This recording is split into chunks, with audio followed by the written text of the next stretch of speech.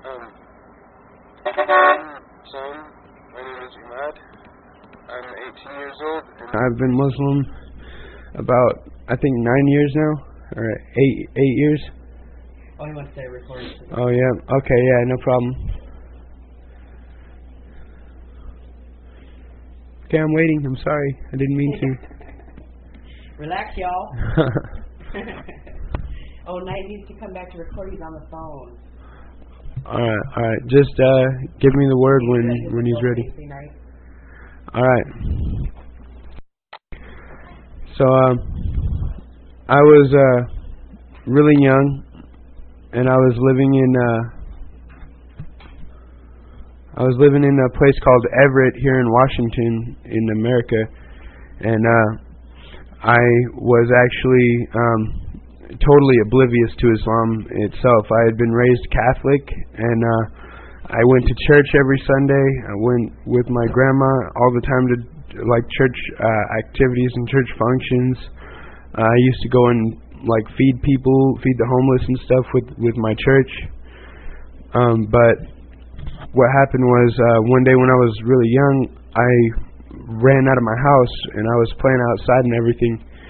And I went into our downstairs neighbor's house, and she happened to be Muslim, but I had gone into her house, and she was praying, and didn't stop praying just because I was there, you know.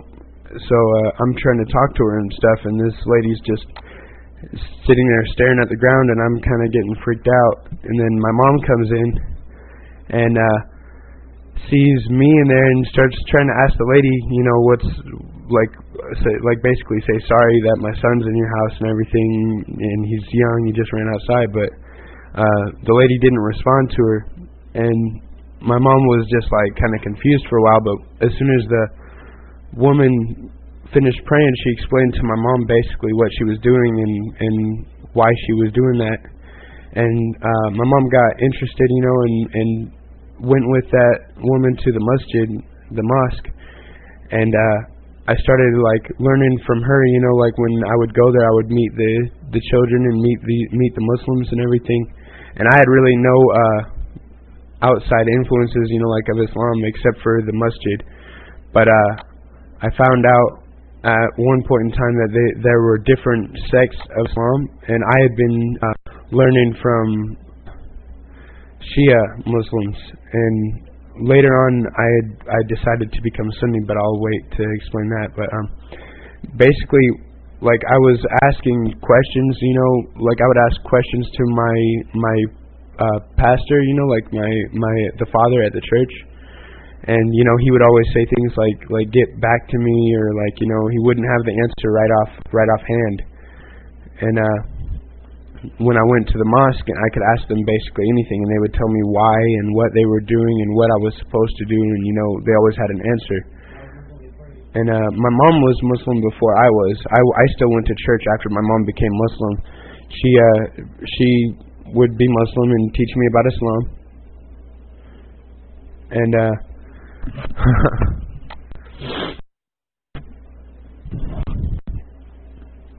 my grandmother and the rest of my family would teach me about Christianity and Catholicism. And I was learning about both of those religions, and then I realized, you know, and then I realized that there were other religions, you know. So I studied Buddhism and Judaism, and I studied Greek mythology and Norse mythology, and I studied some Hindu stuff, and I mean, like, I just immersed myself in different religions, you know. And Rangefinder keeps sending me messages, so I hope someone got rid of them. But basically, after I had studied different religions and I had learned what I could about other religions, I picked the one which made the most sense to me, you know, as far as scientifically accurate, and also there were no contradictions, you know, which there were a lot of contradictions in Christianity. And also, I honestly did not have you know, very good feeling about worshiping a human being. That was a problem with a lot of the religions that I studied, you know, is that they don't focus on God, you know. They don't focus on a higher power. They focus on other things, you know, like Buddhism focuses more on you know, basically doing good, because next time when you come back, you know, you're not going to be something good, you know. You're gonna be something like a cockroach or something, you know. And that's not really where I wanted to go. I didn't want to go with something where I was going to turn into an animal. I mean, I'm already at the top of the food chain, you know. Why would I drop myself down a few levels to something that gets hunted? But that, like, basically when I started really studying Islam and learning whatever I could, I was about probably 13, and I was spending like months in the masjid. You know, I would sleep in the masjid, I would eat in the masjid, I would wake up and pray fajr in the masjid, and then stay awake until everyone else went to sleep. You know, and I once I immersed myself in Islam, it was like something had been removed from my eyes. You know, like it was like I had uncovered a truth. You know, like almost a secret. And like the more I learned, the more it made sense to me, and the more I could say, this is the truth. You know, this is where I need to be at. You know, and the biggest thing I have to say that affected me was the way the Muslims treated me. Even though, you know, I wasn't like, you know, I didn't look like them. I didn't look like everyone. I was one of very few. I don't even know if there was another white kid in the masjid.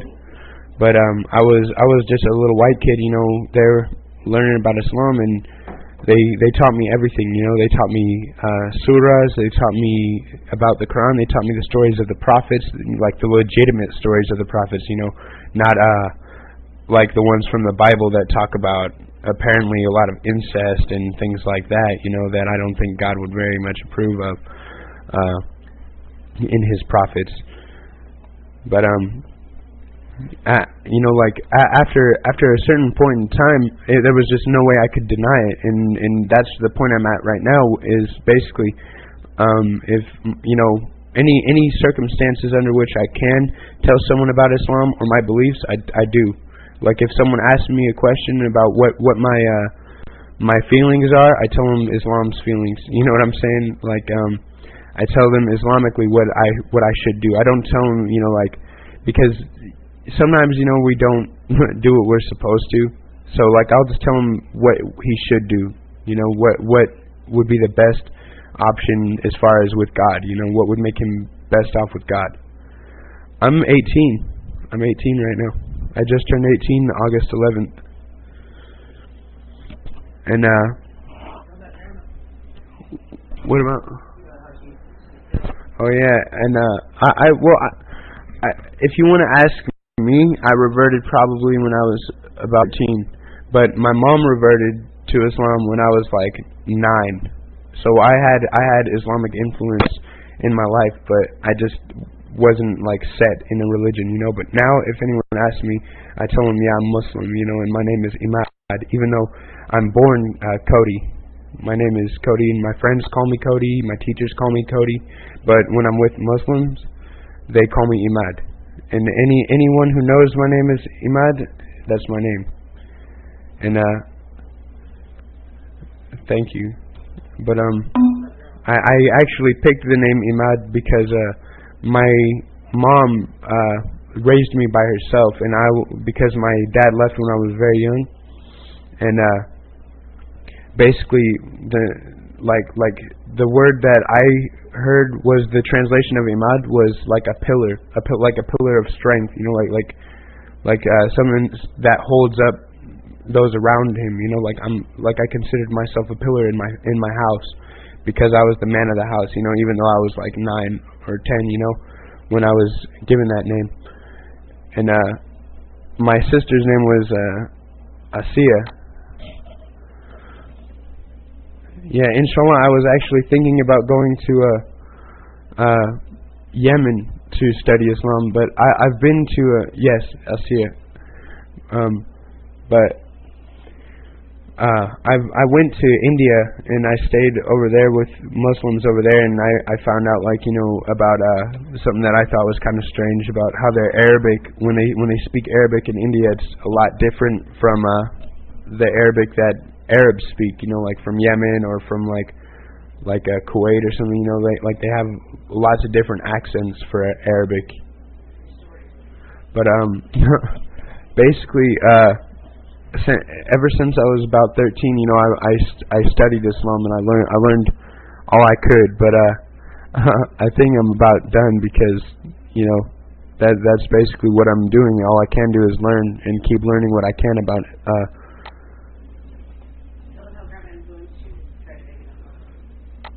What? That looks really good. I will see that, inshallah. But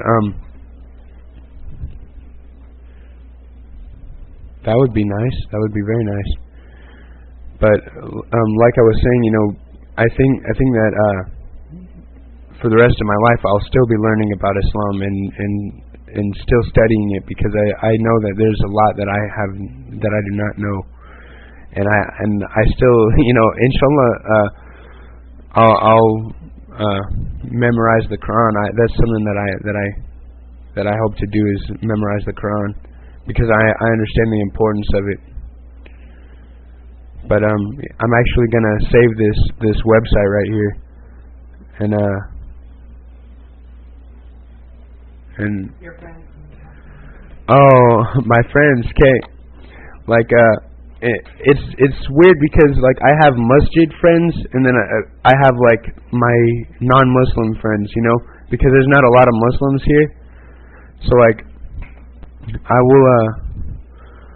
I'll spend time in the masjid, you know, and see all my brothers, and then like we'll go and play basketball, or we'll go and play football, or we'll go and play soccer, you know, something like that. And I spend a lot of time with them, but then at the same time, when I'm not with them, you know, I have friends like from when I was young, from before I really learned a lot about Islam, you know. And but one of my friends, inshallah, is close to converting to Islam. He's been my friend since 5th grade. And he can tell me hadith. He can repeat hadith back to me, and tell me, you know, like stories of the prophets. And he'll tell me, like, if I start telling him a story or something, he'll tell me how it ends, or he'll tell me, you know, what it's about and stuff.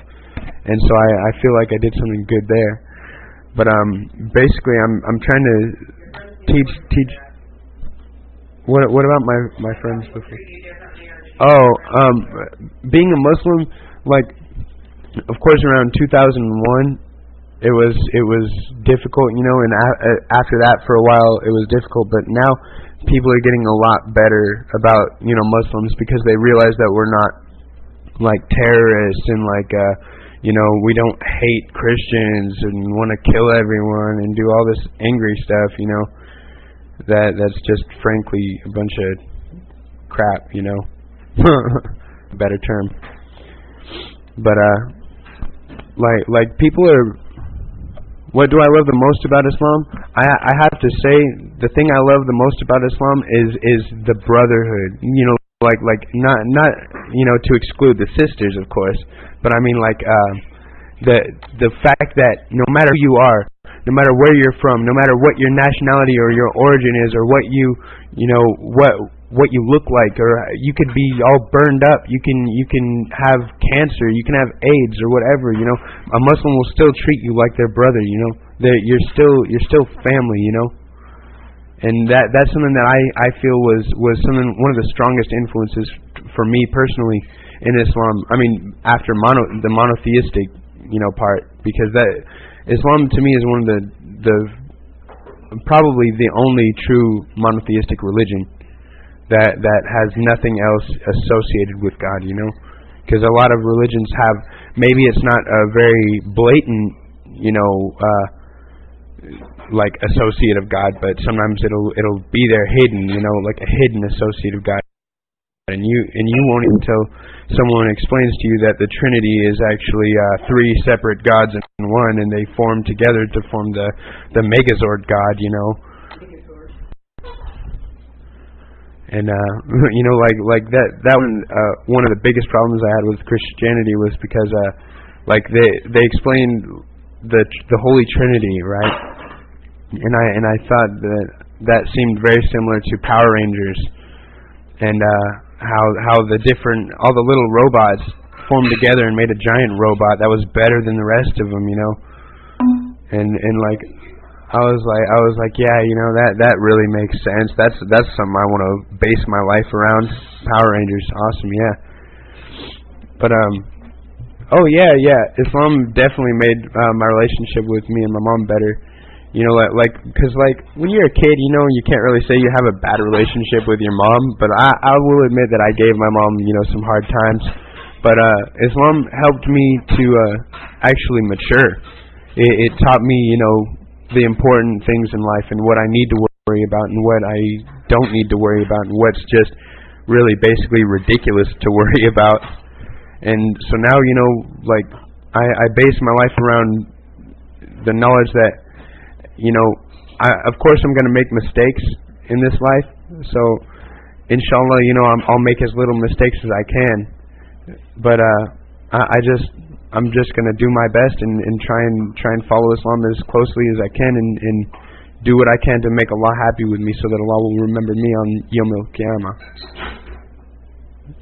And because, you know, I tell people the same thing. You know, if you forget God and you deny God, then God will deny you, you know. But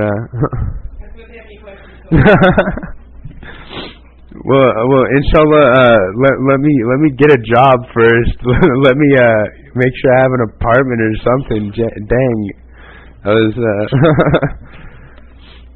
But inshallah, I'll be able to talk to you guys again in the future. But right now, I think I'm gonna get off. I hope you guys had fun. All right, assalamu alaikum, everyone.